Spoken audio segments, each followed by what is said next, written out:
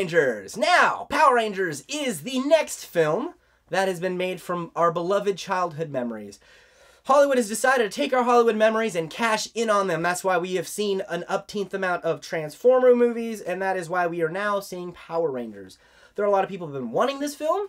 I am not on that list. To be honest with you, I am not a big fan of Power Rangers. I grew up not really watching it, so I came into this movie kind of unbiased, and gonna give you my real thoughts. If you are a fan of the Power Rangers, I'm happy you are. I will give you your own separate rating, because I did see some Power Rangers enough to know when they were fan-feeding.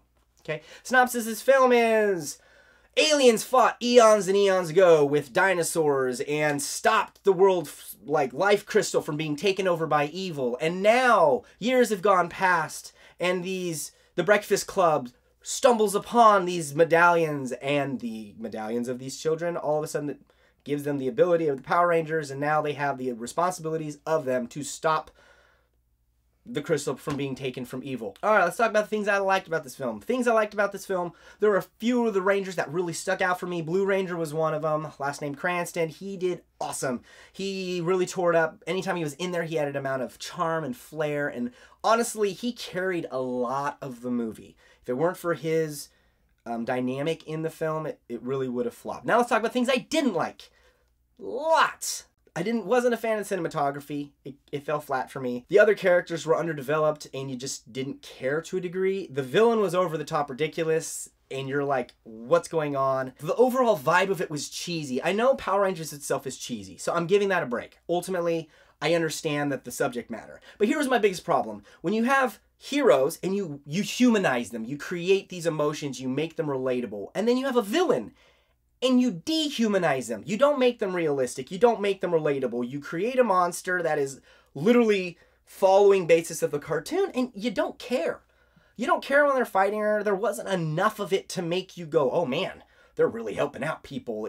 To me, it fell flat in that regard, and I wasn't a fan of it. So let's just get down to the rating in this thing. To me, I'm going to give 2 ratings.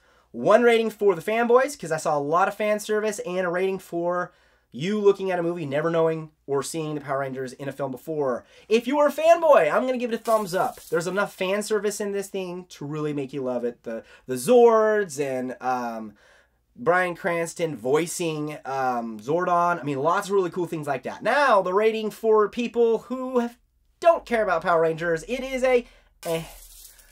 Ultimately, I wanted to see more. I really wanted to see more. The trailer was like, okay, this is the Breakfast Club meets the Power Rangers, so it's going to be more adult-themed. Those adult themes were few and far in between, and it wanted to take itself seriously, but it never fully committed to it. The movie itself is rated PG-13.